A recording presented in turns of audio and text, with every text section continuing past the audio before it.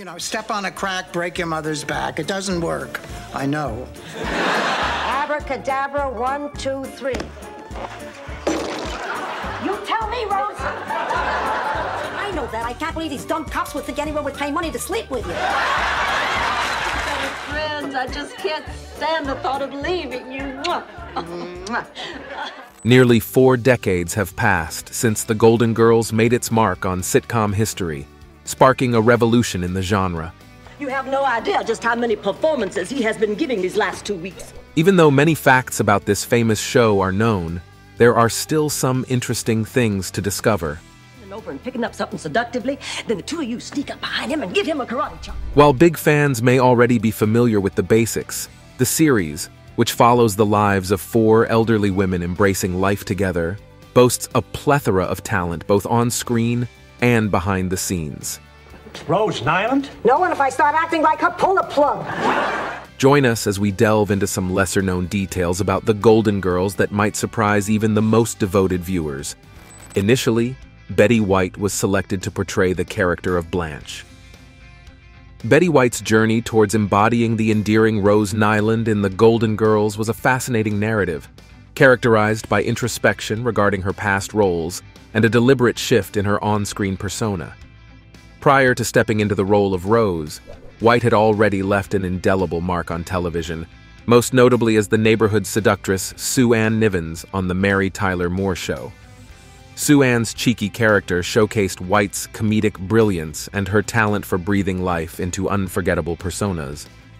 However, when the opportunity arose to join the Golden Girls, producers were faced with a unique challenge. They recognized that casting White in a similar man-chasing role might pigeonhole her and overshadow the distinctiveness of Rose. To circumvent this potential pitfall and highlight White's versatility, a bold decision was made to re-envision her character. In an unexpected turn, the seductive persona was set aside, making room for the gentle and somewhat naive Rose Nyland. This reinvention allowed White to showcase a different aspect of her talent, crafting a character that endeared audiences with her innocence and sincerity. The juxtaposition between Rose and Sue Ann underscored White's versatility as an actress, and ensured that Rose emerged as a singular and refreshing presence on television. Despite the departure from her previous character, White embraced the challenge wholeheartedly, infusing Rose with her trademark warmth and humor. Her dedication to the role and her commitment to shaping a character that would resonate with viewers solidified her status as a beloved performer. The decision to cast White as Rose not only demonstrated the astuteness of the show's producers, but also reaffirmed White's ability to captivate audiences with her adaptability and charisma. Elaine Stritch was considered for the role of Dorothy. In the casting saga of The Golden Girls, one intriguing chapter revolves around Elaine Stritch's audition for the role of Dorothy. Although B. Arthur ultimately clinched the iconic part, Stritch's reminiscences offer a fascinating peek into the audition dynamics and the hurdles she faced. Stritch candidly shared her disappointment at missing out on the role, citing a palpable disconnect with the writer right from the start. She felt that the writer didn't quite warm up to her during the audition. Despite her best efforts to charm the writer, Stritch found herself unable to bridge the gap, attributing it to a clash in sensibilities. She revealed that the writer, whose identity remains undisclosed, failed to appreciate her brand of humor and took issue with her colorful language. This frank revelation shines a light on the intricate and sometimes capricious nature of casting decisions. Stritch's comedic flair and her penchant for colorful language, traits that defined her both on stage and off, may have clashed with the specific vision the writer held for the character of Dorothy. The audition process, as Stritch's account illustrates, can be a delicate dance of personalities and perceptions. Even for seasoned performers like Stritch, securing a role is not solely about talent, but also about how well one aligns with the creative vision of those in charge. In this instance, despite Stritch's undeniable talent and experience, she ultimately fell short of meeting the expectations set by the writer. Estelle Getty struggled with stage fright. Estelle Getty, the talent behind the beloved Sophia Petrillo on The Golden Girls, brought a distinct and lovable energy to the show. Yet, amidst her seasoned career, Getty grappled with a formidable foe, stage fright. Getty's path to acting was unconventional. She didn't embrace the craft until the age of 55, and when she stepped into the world of the Golden Girls at 62, she brought with her a wealth of life experience and an unexpected companion fear. The fear of performing, the fear of falling short haunted her despite her evident skill. In a candid admission, Getty shared her inner turmoil, revealing, "I live with fear as a constant companion. Can I sustain this week after week? Am I truly capable? Will I manage to deceive them again?" Her reflections, laced with humor, shed light on the universal struggle of imposter syndrome, even among seasoned professionals. Getty's humor persisted as she described her weekly battle with stage fright, confessing, "I'm petrified every Friday. I can't believe I'm here. What if they realize I'm not up to it?" Yet, despite her apprehensions, Getty's performances were flawless. Her portrayal of Sophia, brimming with wit and authenticity, belied her internal struggles. This incongruity between her private doubts and public success underscored the depth of her talent and professionalism, leaving an indelible mark on television history. Behind Dorothy's earrings. Picture the timeless depiction of Dorothy, brought to life by the commanding presence and distinctive voice of Bea Arthur. Her towering stature, matched with those statement earrings that graced her ears, became emblematic of her character. Yet, hidden behind the glamour of those earrings lay a poignant truth. Bea Arthur didn't have pierced ears. In an era where pierced ears were not as common, especially in the realm of show business, many women, including Bea, relied on clip-on earrings. The costume department's insistence on Dorothy wearing large earrings meant enduring the discomfort of clip-ons. For the uninitiated, clip-on earrings are notorious for causing pain over prolonged periods. Through hours of filming, as scenes were meticulously captured, Bea Arthur's ears bore the brunt of this discomfort. By the time the director called for the final cut, Bea's ears would be pulsating with agony. One can't help but wonder how many of Dorothy's witty remarks were fueled by genuine irritation caused by her earrings. It adds a layer of complexity to her character, reminding us that even iconic figures endure their own quiet battles behind the scenes. In reality, Estelle Getty was actually 1 year younger than her on-screen daughter. In the intriguing saga of Hollywood serendipity, Estelle Getty's transformation from a seasoned New York stage actress to the beloved TV character Sophia Petrillo unfolds with captivating allure.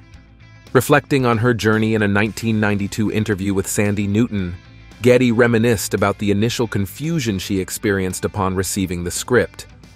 To her surprise, the role she assumed was for Dorothy turned out to be that of the sharp-tongued matriarch, Sophia Petrillo, orchestrated by her astute managers who envisioned her potential in Hollywood. While touring Los Angeles with Harvey Fierstein's play Torch Song Trilogy, Getty's managers recognized an opportunity for her to venture into the realm of television. Their foresight proved auspicious when, a mere 6 weeks later, Estelle Getty secured the role that would become synonymous with her name, Sophia Petrillo, in The Golden Girls. Despite her background in theater, Getty faced a unique challenge in portraying an octogenarian while being merely 60 herself. Yet her portrayal of Sophia showcased her remarkable acting prowess, seamlessly blending cantankerous wit with endearing charm. The dynamic chemistry between Getty and Bea Arthur, who portrayed her on-screen daughter Dorothy, became a hallmark of the show. Beyond her acting skills, Getty's commitment to the role was palpable. During the final audition, she left an indelible impression by fully embracing Sophia's persona, donning the costume and makeup of a little old lady. Throughout her tenure on The Golden Girls, Estelle Getty's portrayal of Sophia earned her acclaim, garnering 7 Emmy nominations and a well-deserved win in 1998. Despite the challenges of embodying a character significantly older than herself, Getty infused Sophia with depth and authenticity, captivating audiences worldwide. As the series finale approached, Getty's fondness for Sophia was palpable. In an interview with Sandy Newton, she expressed genuine affection for the character, emphasizing Sophia's admirable qualities as a caring, feisty, optimistic, and resilient woman. Getty's heartfelt portrayal not only endeared Sophia to viewers but also left an enduring legacy, solidifying her place in television history. Rue McClanahan maintained her wardrobe. Rue McClanahan, the beloved actress celebrated for her portrayal of the unforgettable Blanche Devereaux on The Golden Girls, left a legacy that transcended the confines of the screen. In a move reflective of her affection for Blanche's vivacious persona, McClanahan incorporated a unique provision into her contract. This clause granted her ownership of all the custom-made outfits donned by her character throughout the show's illustrious run, cementing her bond with Blanche well beyond the final curtain call. Yet, McClanahan's dedication to preserving Blanche's essence extended far beyond the realm of wardrobe collection. Actively curating a collection of props, souvenirs, and memorabilia from her time on The Golden Girls, she was driven by a heartfelt desire to share these cherished artifacts with her devoted fans. This act not only underscored her deep appreciation for the show's dedicated fan base, but also underscored the enduring impact that The Golden Girls had on popular culture. Tragically, Rue McClanahan's passing in 2010 left a void that could never be filled, but her legacy continued to shine brightly through the efforts of her close friend, Mark Lauro. Determined to honor her memory in a meaningful way, Lauro took up the mantle of preserving her legacy by establishing a dedicated website where friends and family could select personal mementos from McClanahan's collection. In a touching gesture of remembrance, the remaining memorabilia, including Blanche's iconic wardrobe and other significant artifacts, was made available for public sale. What truly distinguished this initiative was McClanahan's philanthropic ethos, as the proceeds from the sale were directed to charities and causes that held special significance to her. Through this act of generosity and compassion, McClanahan's spirit of giving continued to resonate long after her passing, ensuring that her legacy would endure alongside her unforgettable performances. Even in her absence, Rue McClanahan's impact continued to reverberate, as her possessions were repurposed to support causes that reflected her deeply held values, thereby perpetuating her legacy of kindness and generosity for generations to come. The dining table had just 3 chairs. The beloved image of the 4 Golden Girls gathered around the kitchen table, their laughter echoing as they share cheesecake and witty repartee, remains a cherished memory for fans worldwide. However, sharp-eyed viewers might have noticed a curious detail. Only 3 chairs were arranged around the table. Why the inconsistency? Director Terry Hughes sheds light on this seemingly puzzling setup. As it turns out, the absence of a 4th chair wasn't a mere oversight. It was a strategic decision guided by technical considerations. Hughes reveals that in the realm of television production, every angle and composition matters. Ensuring that all characters are visible to the audience, without anyone seated with their back to the camera, is paramount. Thus, the choice to leave one side of the table bare of a chair was made to maintain visual clarity and enhance the dynamism of the scenes. This meticulous attention to detail speaks volumes about the show's commitment to visual storytelling.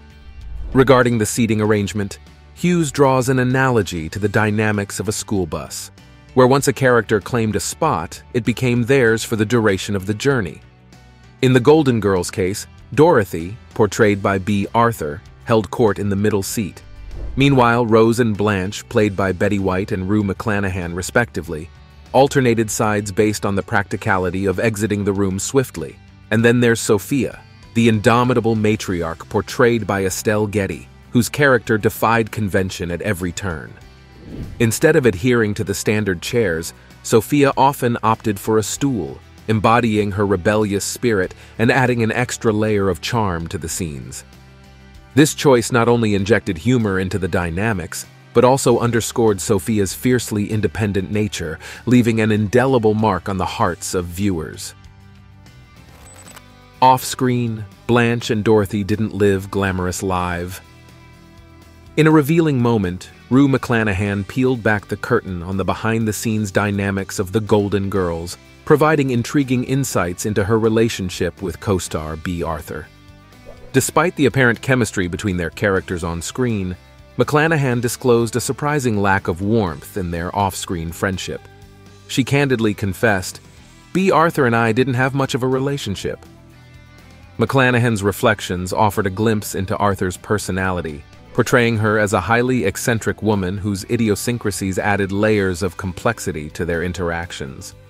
One particularly intriguing detail McClanahan shared was Arthur's insistence on having Betty White accompany them for lunch, suggesting Arthur's preference for familiar company and dynamics. However, despite any personal differences, both actresses demonstrated consummate professionalism when the cameras rolled. The electric chemistry between their characters, Blanche and Dorothy, mesmerized audiences with their sharp-witted banter and palpable tension. This stark juxtaposition between their real-life relationship and on-screen portrayal underscores the actress's remarkable ability to set aside personal differences in service of delivering captivating performances that enchanted viewers for years to come. Arthur and White didn't always share the same perspective. The seamless on-screen chemistry between B. Arthur and Betty White in the iconic series The Golden Girls speaks volumes about their exceptional acting abilities. However, beneath the surface, the two actresses approached their craft in distinctly different ways, resulting in a dynamic relationship with its own intricacies. Betty White, renowned for her jovial and approachable demeanor, candidly revealed in a 2011 interview with Joy Behar that B. Arthur didn't seem particularly fond of her. White expressed genuine confusion, stating, "I don't know what I ever did, but she was not that thrilled with me. But I loved B." This candid admission hinted at a discrepancy in their off-screen rapport, contrasting with the warmth they exuded on screen. In 2016, Matthew Sachs, Arthur's son, shed further light on their divergent work styles. According to Sachs, White's outgoing and sociable nature occasionally clashed with his mother's more focused and concentrated approach to acting. Sachs recalled instances during filming where production had to pause because Arthur preferred to remain focused, possibly even staying backstage, while White engaged with the audience, smiling and making connections. While Sachs acknowledged White's interactions as genuine gestures of kindness, considering fans had traveled far to attend live tapings, he recognized that his mother may not have appreciated this approach.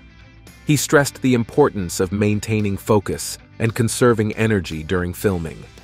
Despite their differences, Sachs emphasized that there was no animosity between Arthur and White, both on and off screen. In fact, their friendship extended beyond the set.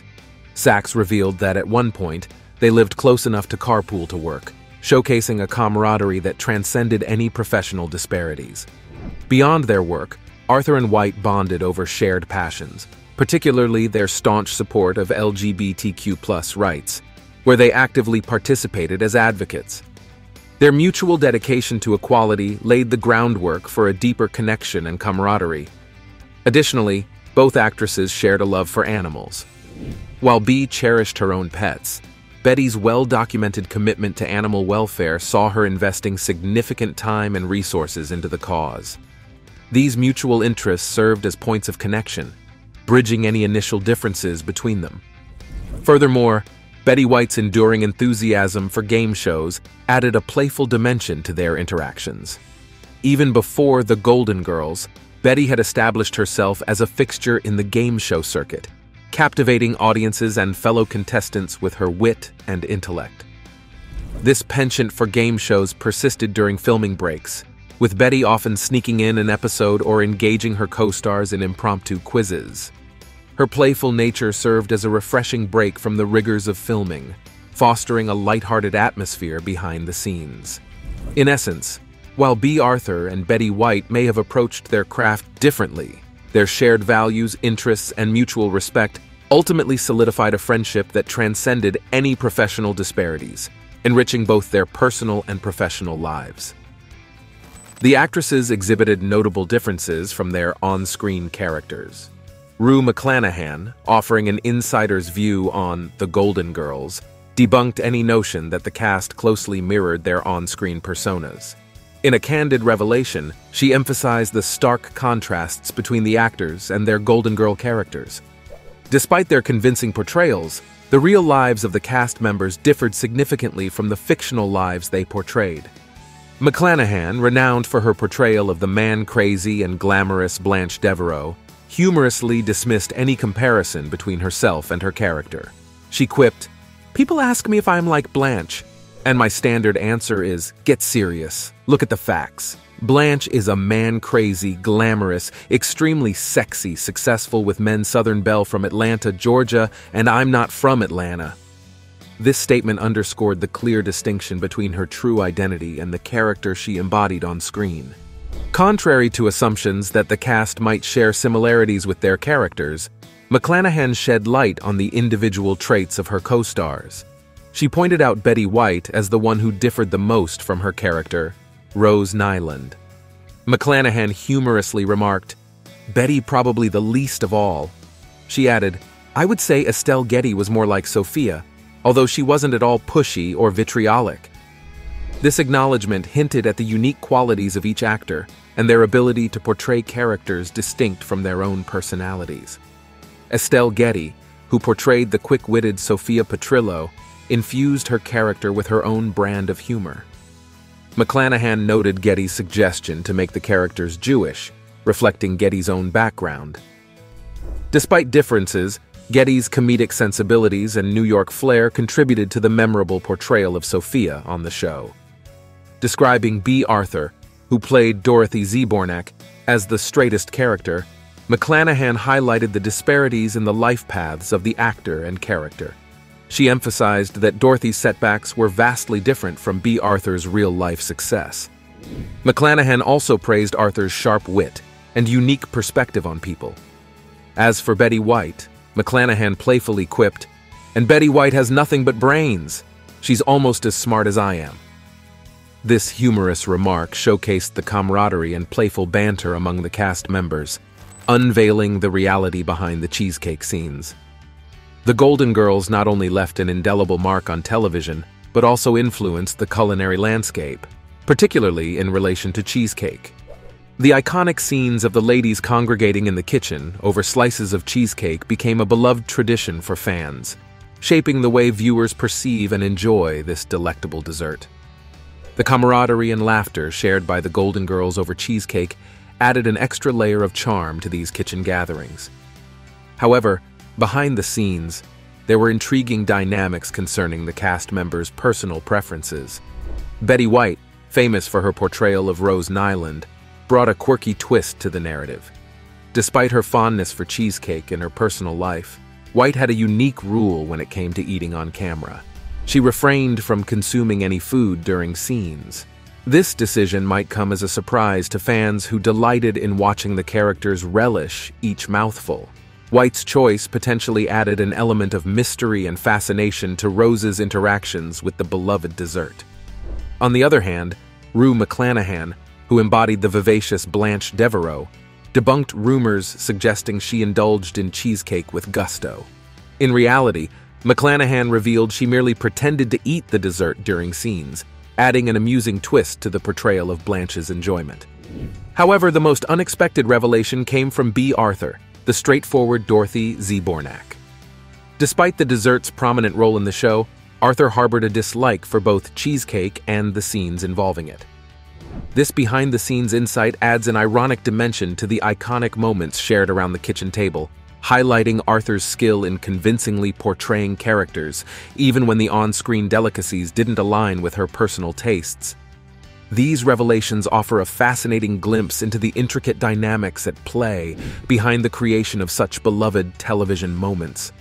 Despite their differing preferences, the actresses' commitment to their roles and their ability to bring the characters to life contributed to the enduring appeal of The Golden Girls and its cherished kitchen scenes, pushing boundaries and challenging norms. The 1980s was a decade of more than just flashy neon leg warmers and synthesizer-heavy music. It was a time of shifting cultural norms and increasing social awareness. Television, as a powerful medium, played a crucial role in reflecting and shaping these changes. Enter The Golden Girls, a groundbreaking show that not only depicted older women leading vibrant lives, but also fearlessly tackled taboo topics of its time.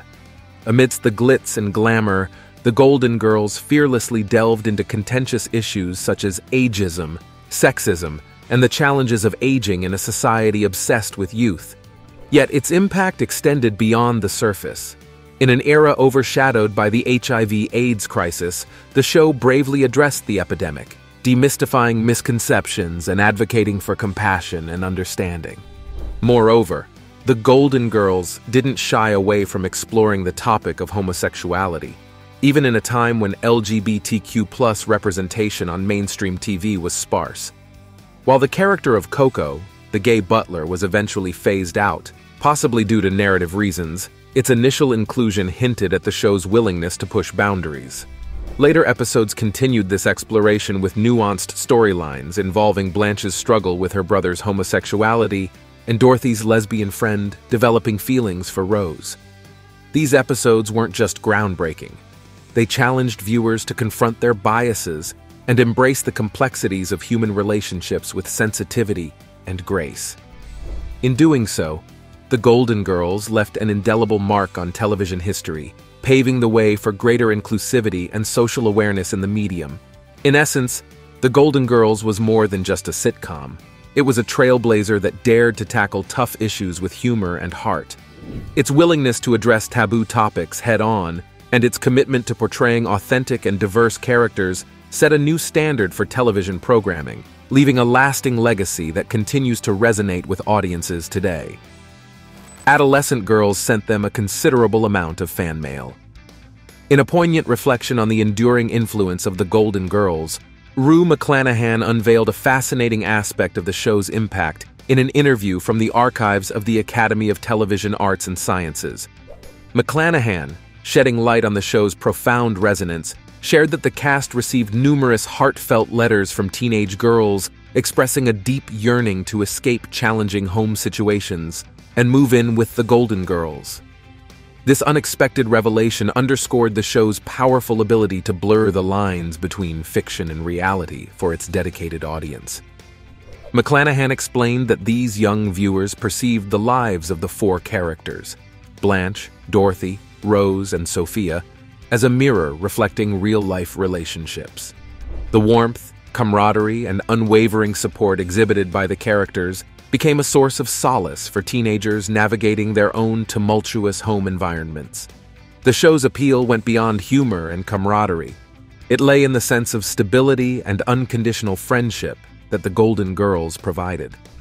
The characters, portrayed by a stellar ensemble cast, appeared as surrogate grandmothers offering the kind of love and understanding these teenagers might have yearned for in their own lives. The universality of the themes explored on the show, friendship, love, and resilience in the face of life's challenges, resonated deeply with viewers of all ages, transcending generational boundaries. The fact that teenage girls wrote letters expressing a desire to join the Golden Girls in their fictional home speaks volumes about the show's ability to create a relatable and aspirational universe.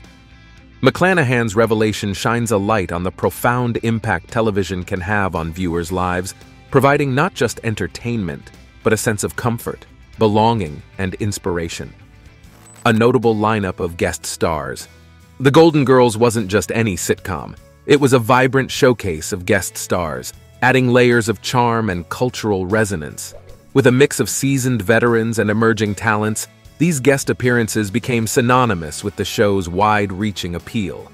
Among the illustrious guests were rising stars such as George Clooney, Jeffrey Tambor, Mario Lopez, and Quentin Tarantino, who graced the screen before soaring to Hollywood stardom. Their stint on the Golden Girls propelled their careers, introducing them to a diverse audience and opening doors to future triumphs. Yet, it wasn't just the newcomers who found their place on the show.